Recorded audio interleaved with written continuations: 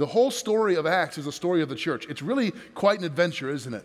If you think back to the beginning of Acts, when at Pentecost, when the Holy Spirit falls on the only believers in the world, 120 of them, God's Spirit descends on them. They speak the wonders of God with great power, and thousands are coming to Christ. The church is exploding, but it's a local movement. It's in Jerusalem. And then there's Persecution from Jewish leaders, and they disperse. They spread throughout Judea and the Mediterranean world, and they take the gospel message with them, and the thing begins to grow. Churches are popping up all over the place, and the gospel is spreading. We've been looking at those stories. And now we begin the last series in our year-long study of Acts, The Reaching Adventure, Shipwrecks, Riots, and Prison. That's a weird title, isn't it? But the last 8 chapters or so of the book of Acts are full of these radical things happening, which are all part of the movement called the church. It's easy for us not to miss this, but as suburbanites living in the Tri-Cities, attending church today, we can miss the fact that we're part of that adventure.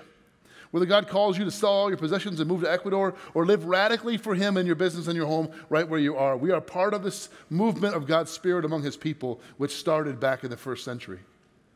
And that's what we've been studying this whole year.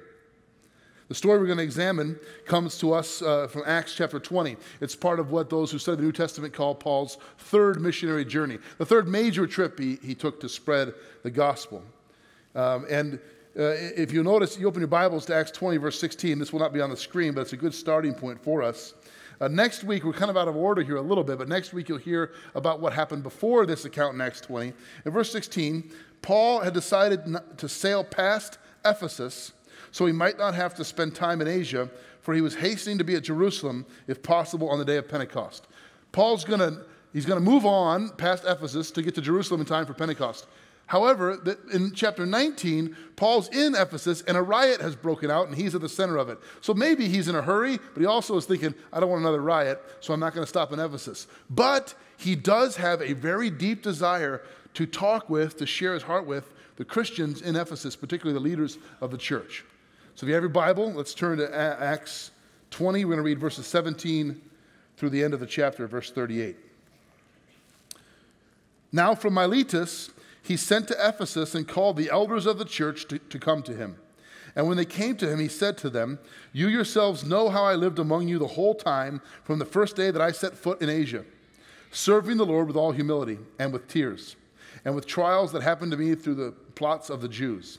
How I did not shrink from declaring to you anything that was profitable, and teaching you in public from house to house, testifying both to Jews and to Greeks of repentance toward God and of faith in our Lord Jesus Christ. And now, behold, I'm going to Jerusalem, constrained by the Spirit, not knowing what will happen to me there, except that the Holy Spirit testifies to me in every city that imprisonment and afflictions await me. But I do not account my life of any value, nor as precious to myself, if only I may finish my course and the ministry that I received from the Lord Jesus, to testify to the gospel of the grace of God. And now, behold, I know that none of you among whom I have gone about proclaiming the kingdom will see my face again.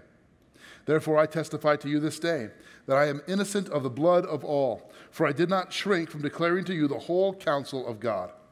Pay careful attention to yourselves and to all the flock in which the Holy Spirit has made you overseers, to care for the church of God, which he obtained with his own blood. I know that after my departure, fierce wolves will come in among you, not sparing the flock. And from among your own selves will arise men speaking twisted things to draw away the disciples after them. Therefore be alert, remembering that for 3 years I did not cease, night or day, to admonish everyone with tears. And now I commend you to God and to the word of his grace, which is able to build you up and to give you the inheritance among all those who are sanctified. I coveted no one's silver or gold or apparel. You yourselves know that these hands ministered to my necessities and to those who are with me. In all things I have shown you that by working hard in this way, we must help the weak and remember the words of our Lord Jesus, how he himself said, it is more blessed to give than to receive. And when he said these things, he knelt down and prayed with them. And there was much weeping on the part of all. They embraced Paul and kissed him, being sorrowful most of all, because the word he had spoken that they would not see his face again. And they accompanied him to the ship.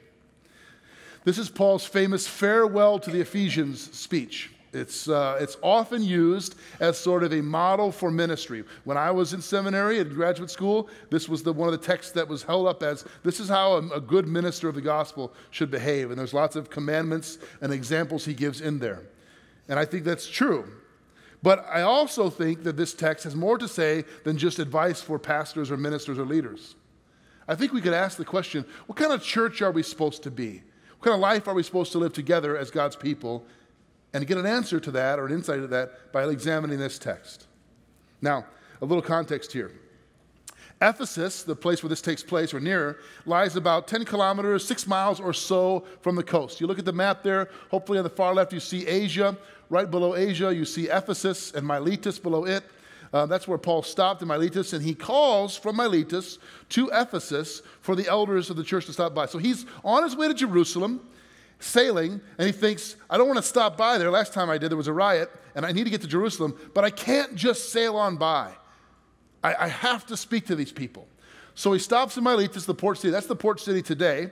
That's not the first century AD. That's not Paul's ship there. You know, the apostle, he rolled in style, right? So 6 miles or so for them to come on foot to meet him, because he has to talk to them. He has to share his heart with them. And he does so. How much did Paul love these people that he would do that? Read Ephesians chapter 1, which is written after these things. He says, I do not cease to give thanks for and remember you in all of my prayers. Paul knows he's not going to see them. He says that in verse 25. God's made it clear. Last time, I'm never going to see you again. But he can't pass by without sharing his heart with them. And we should be glad that he did, because there's a lot for us here in this text. Let's look at what he has to say. The first thing, kind of an overarching theme in Paul's farewell speech, is that he kind of gives the reason, the purpose for him visiting them at all in the first place. The reason I was ever with you, like the driving force for me coming here in the first place, was the truth, the message of God. It wasn't Ephesus, the great city, and it wasn't tourism. It wasn't. The reason he said I was ever with you at all was because I was compelled by the truth, the message. In fact, in verse 20, he says, I did not shrink back from declaring to you these things. In verse 27, I did not shrink back from declaring to you the whole counsel of God. In other words, the reason I came to you at all is because of the truth of God, what we call the gospel. This message compelled me to come to you. The message propels the mission. Now, we talk a lot around here about serve the world. We should. Yesterday morning and early afternoon, there were many of you serving in what we call Buddy Break, a ministry to children of special needs and their families. We do a lot of things to serve our community. And we should be grateful that God has blessed us in doing more of that. However, why do we do that? Just to be another humanitarian effort in the world? Another place where people can get food or clothing or... No. It's because of the message. It's because of the truth. That's what makes it distinct, our service. It's propelled and compelled by the gospel. Gospel service, in other words. It's not just to feed hungry or just to clothe the people who need it, or just to give housing or just to give care. It's to do that in the name of Christ because of his love and to share his truth. Paul says the whole point of me coming to you was because of this message. That's what's bound us together. Here's the question then. Does the power of the gospel compel you? Does the power of the truth of God's word do you ever feel compelled by it? Like, I have to share this. Or do you feel a little nervous about it? Like, I ought to, but I don't like doing it. I'm not very good at it. Do you notice Paul uses this phrase twice? I did not shrink back. Do you notice that? I did not withhold anything. I did not shrink back. Why would he say it that way?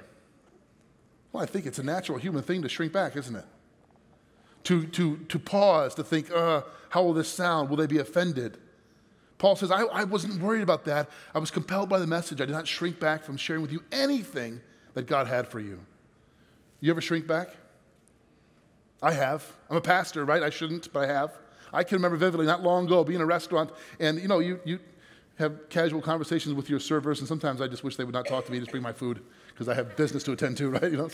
But she came over and asked how we're doing. I said, how are you doing? And she actually started to talk about it. And it's not been a very good weekend, and she talked about some stuff in her life, and she said, I've been praying. I thought, this is an open door. I don't know who she prays to or a believer. I mean, I felt like this is an open door to talk to her about her life. She's opened the door. And I didn't. I just ordered my chicken. I shrunk back. You ever do that? People at work or in your neighbors or friends feel like there's an opportunity. Maybe you see it in hindsight, or maybe you just, and you shrink back. Paul says, I didn't do that. I was compelled by this message, this truth. And I think part of the reason we shrink back is because the truth is, in our culture, the gospel sometimes is offensive to people. And that's not just new today, by the way. That's always been the case. We've seen it in our study of Acts. Some mock, some reject, some believe. It's always been that way. In fact, one of the symbols of the truth of the message is that some people are offended by it in all cultures. Not all people everywhere, but some people at all times are offended by it. It transcends culture. In fact, Timothy Keller, in his book, Counterfeit Gods, he's quoting Paul, the Apostle Paul, who wrote in 1 Corinthians chapter 1 says, the gospel of Jesus Christ is a stumbling block to Jews and it's foolishness to Greeks, meaning it's offensiveness to different groups for different reasons. And he says, that's interesting. You'll notice when you look at a historical study, a cultural study throughout history, the gospel has always been offensive in different times and in different cultures for different reasons. Here's his point. Let's take a Middle Eastern culture. Shame and honor culture. In that culture, the gospel ethic of sexual purity and monogamy and family is not offensive. It fits right in with their value system. But the gospel ethic of forgiving your enemies, loving those who persecute you, turning the other cheek, that makes no sense in a shame and honor culture. Now, in our culture, Western postmodern culture, forgiving your enemies, loving others, turning the other cheek, we like that. That fits in our culture of tolerance and acceptance. But the sexual ethic, the family value, that's increasingly offensive in our culture. His point is the gospel message transcends human culture. It's not bound by it. And it will always have a hard edge. And there will always be a part of us that wants to shrink back from declaring all of it, to soften it, to make it a little easier to swallow or not to say it at all. And Paul's saying, I didn't do that with you. I shared it all with you. And you've been changed because of it. So do we shrink back from time to time? Sometimes in the pulpit even, I'm tempted to shrink back. Well, I don't want to say it that way. They may not like it. Well, too bad. No, I'm just kidding.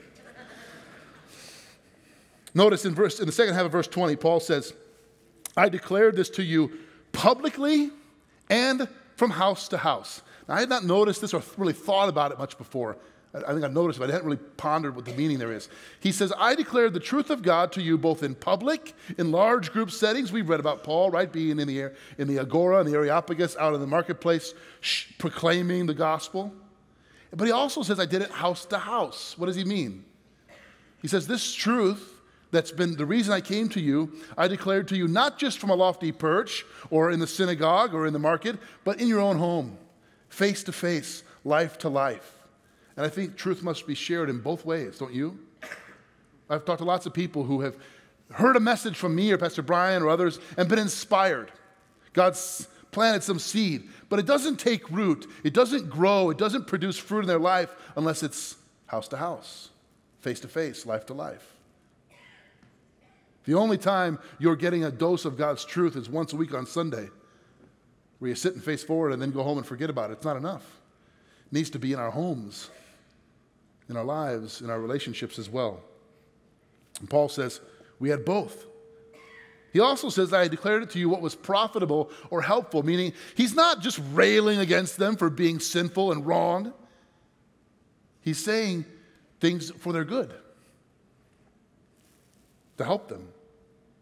So we need truth, not just in the big gatherings. And for you, for those in your life that you want to share the message of the gospel with, I know sometimes you'll hand them a CD or you'll give them a link to listen to this message or invite them to big gatherings. Wonderful, good, you should do that. But what about house to house, face to face, life to life? You talking about the grace of God in your life with that person. There's just no substitute for truth in the context of a relationship. Truth declared and truth shared. Truth proclaimed and personalized. So that's the first thing, is the truth. Paul is there because of the truth of God. Now, the second thing I want to point out here is that he says, I was with you, in two places he uses this word, I was with you in tears. Notice in verse 20, or in 21, excuse me. Actually, I'm sorry, verse 19. Serving the Lord with humility, with all tears, with trials that happened to me through the plots of the Jews. In verse 27, for I did not shrink back from declaring to you the whole counsel of God. And later on he says, I share these things with you with great tears. What does he mean by tears? Was Paul just kind of a weepy guy? He's a very emotional man. He cried a lot, What's he saying there? What's the point of this? I think truth and tears go together in a powerful way that we see here in the text. Paul, in 1 Corinthians chapter 2, Paul says, I did not come to you with words of human wisdom or eloquence, lest the cross be emptied of its power, but I came to you in weakness and in humility and in tears. Paul says, you know how I was. And the first thing he says is, you know how I was when I was with you, when I lived among you, meaning they have a shared life together. And he says, in tears, in humility and in tears. He was vulnerable with them. They saw him not just at his best, but at his worst. And like in our age of social media, right? You can tweet an image of yourself. My daughter is flying back today from Virginia. She's played in a basketball tournament out in Virginia this weekend. And I noticed on her team's Twitter account, they only post when they win. They only post pictures of when they win. I have to call my wife. I didn't see a tweet. What happened? Oh, we lost, right? You can control the message. You take a selfie. That's not very good. My beard doesn't look good that way, right? You get the right one. You put it on the way you want it. You craft the message. You can put out an image of yourself. Now, I'm not against social media. I think Christians should be engaged in it and using it to proclaim the gospel. However, it's a controlled image you put out there, right? You can craft the message and how it looks and sounds. You front out an image that may not be accurate, but when you sit with somebody face to face, across the table from them, it's harder to pretend. You can read their body language. You can see how it's going. You can talk to them, get a sense for what their life is really like. I'll never forget, years ago, I was in the East Campus, and I was walking through the lobby, and I saw a guy that I knew. I had his kids in youth ministry. I knew him a little bit. We were not deep friends, but acquaintances. And I said, hey, how's it going? And he stopped, just stopped. And he went, you really want to know? Now, I actually didn't really want to know. I was kind of in a hurry. I just said that because that's what you say, right? I'm like, but you can't, if someone says that, you can't say, no, I don't want to know, right? I'm like, yeah, tell me. And he goes on to talk about brokenness in his marriage, how he thinks his wife is about to leave, how he's estranged from a couple of his kids, just pain in his life. And he goes, man, I'm just sick of pretending, and I just decided I'm not going to lie anymore. The next person that asks me, I'm going to tell them, sorry, dude, it just happened to be you. But it made me think, how many people are doing that here this morning? I'm fine. Everything's good. Paul says, I wasn't just among you as one who pretended everything's okay. You didn't just see me at my best, You saw me at my worst, in tears, in vulnerability, in brokenness. And by the way, where do we see the truth of someone's faith? Where do you get a better picture of the reality of someone's faith in God? When everything's going great, or in tears and in pain? Now that runs countercultural to our society. Even in certain Christian circles, right? Look how successful my life is. Look how good things are going for me. How much God is blessing me. Therefore, believe in my God. With no apologies to those of you who like Joel Osteen. I mean it. I'm not saying he's a bad guy. I'm just saying he's up there. His hair is awesome, right? It's a nice spinning globe behind him, and his wife looks like a Barbie doll, and he's saying, God wants to bless you. He just wants you to be blessed, right? Now, I do believe God wants to bless us. I believe that. Scripture says that. I do believe we can call out to God for healing, and He wants to do good things in our lives. But if that's His major agenda, then how come all those who follow Jesus so closely end up dead in bad ways? Paul says, I'm not one among you who's just preaching from a lofty perch, just showing you the glitz and the glitter, the polished self. I'm among you broken, cried with you, sit with you in your pain and you in mine. You've seen the truth of what I proclaim to you up close, even in my pain. That's how you know, he's saying. Power and tears, truth and tears, publicly and house to house. I think you have to have both. I'll never forget Kim McCart's funeral. Many of you know Kim and knew her and loved her. She was a dear member of our church and a dear friend of mine. First person ever to volunteer with me when I came here 16 years ago as youth pastor. And she died of brain cancer all too soon. And I remember at her funeral, her niece got up to speak and share. And I don't remember everything she said, but it made an impact on me. Her niece is a striking, tall, blonde young woman who's like a fitness model or something. I don't remember exactly what she did, but it looked like she was. And she said, I love my Aunt Kim. She's always joyful and gracious and kind and generous. If you knew Kim, that's who she was. She said, but I really didn't have much time for her God or the faith of her family. I was living my own life, my own way. And she said, I contracted pneumonia, and I had a bad breakup, and I couldn't go on this photo shoot. And she says, I sunk into kind of a depression, and I felt like my life was in a pit, and nobody could kind of cheer me up or get me out of this. I was miserable. And she said, then it dawned on me that my happiness crumbled in an instant when I didn't feel well and things didn't go well. But my Aunt Kim has had brain cancer for over 2 years. Chemotherapy, radiation, the whole bit. And she's never ceased to be the same loving, joyful, generous, gracious person she was before she got sick. And she said, it dawned on me, what I thought I had is false. It was based on circumstances. What she has is real. How did she know it was real? She knew it in her suffering. She knew it in her tears. She knew it in her pain, not just when all was good. Paul's saying, I was among you as one who cried with you, with humility and tears. And if you think about it, this is the heart of the gospel message, isn't it? How does God, when he looks down and sees a broken, sinful world that's rejected him and wandering and lost, does he come in a show of power? All must kneel, right? I mean, he will come back someday that way. But how does he come? How does the gospel come? In weakness, in vulnerability, in humility, and Jesus wept in tears. That's what Paul's saying to us here. And I think sometimes we separate those things. They have to go together, truth and tears. In our lives and in our church, we need both. Now let's look at what that produces then. Look at verse 36 and 37 with me. And when he said these things, he knelt down and prayed with them all. And there was much weeping on the part of all. And they embraced Paul and kissed him. Why focus on that? These folks are not just acquaintances. They're not just surface level friends. There's a deep connection here. These are men kissing each other because of the gospel.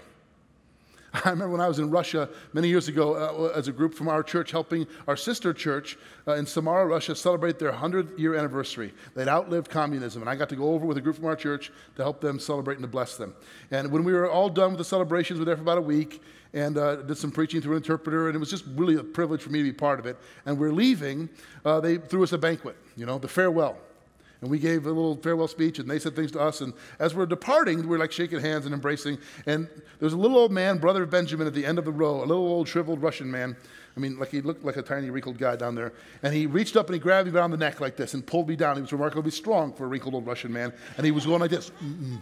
And I'm like, oh, Russian men in the church kiss each other on the lips. I did not know this at the time. And he's pulling me down. His face is getting closer. And I turned like he got me like right there at the last second,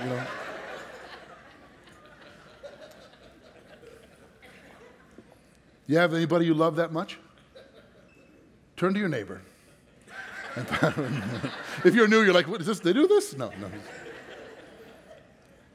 The point I want to make here is that the powerful truth of God's love for us, the message of the cross, the gospel, shared not just in strength but in weakness and tears, produces a depth of relationship that nothing else can come close to.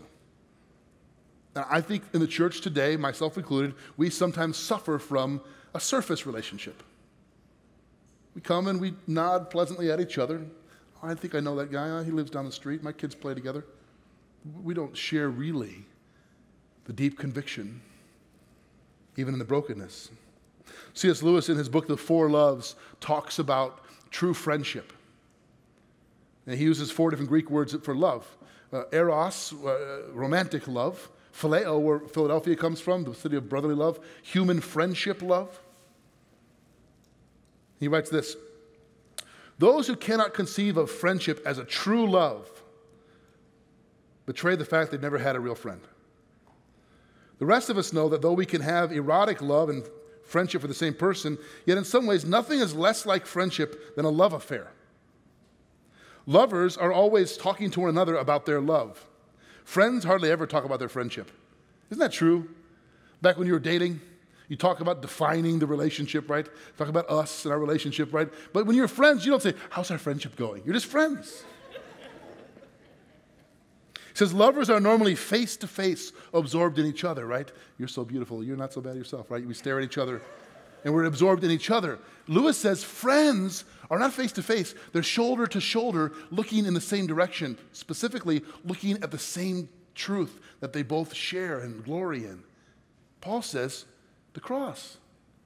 What binds us together is the truth shared in tears. We stand shoulder to shoulder, staring in the same direction, gazing on the same Lord. That's what makes our connection deeper than any other human affection. And Lewis goes on, the very condition of having friends is that we should want something else besides friends. Where the truthful answer to the question, do you see the same truth as me, would be, I don't. I don't care about the truth. I only want a friend. No real friendship can arise. There will be nothing for the friendship to be about. And friendship must be about something.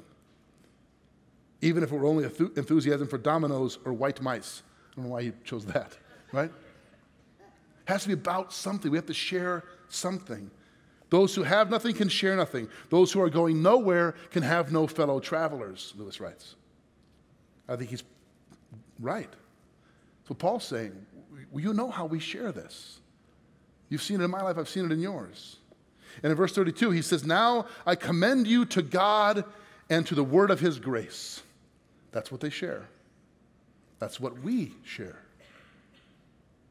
And then finally, in Acts 20, verse 22, Paul says he's resolved or compelled to go to Jerusalem. And we know that Luke wrote Acts. And in Luke's own gospel, chapter 9, verse 51, he says, Jesus resolutely set his face toward Jerusalem. The same Greek construction. Paul set his face toward Jerusalem. Jesus set his face toward Jerusalem. He wants us to see a comparison there. They were both compelled by the Spirit to go to Jerusalem, with one tremendous difference.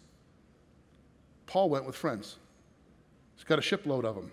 On board the boat, they're his friends. They're going with him, many of them. Jesus went alone. One by one, his friends would desert him, right up to the point where he would say, my God, why have you forsaken me? The message of the gospel is that the God of the universe, truth incarnate, came into the world in weakness and in humility and in tears, lived a sinful life, a sinless life for sinful people, and went to the cross alone, was friendless. Why? So that Jesus could say in John 15, I no longer call you servants, but friends. So that you and I could be brought in and called his friends and made true friends of each other. He's the friend in Proverbs who sticks closer than a brother. That's the truth that we share. That's the truth that we proclaim, publicly and house to house, in power and in tears. Let's stand together for closing prayer. We don't have a closing song this morning. We're going to pray, and then I'll dismiss you. But after I pray, if you'd like someone to pray with you personally, feel free to come forward at the close of the service. Members of the prayer team would love to meet you and encourage you through prayer in any way that they can. Let's bow together. Father, we thank and praise you for the message of the gospel. It is what we share. It is why we exist. It is what this church is to be built on, and our lives as well. Open our hearts and our minds to it, to you, and to each other, that we might, as your sons and daughters, stand shoulder to shoulder, staring at your glory, now and for all eternity. We pray in Jesus' name and for his sake. Amen. And go in peace.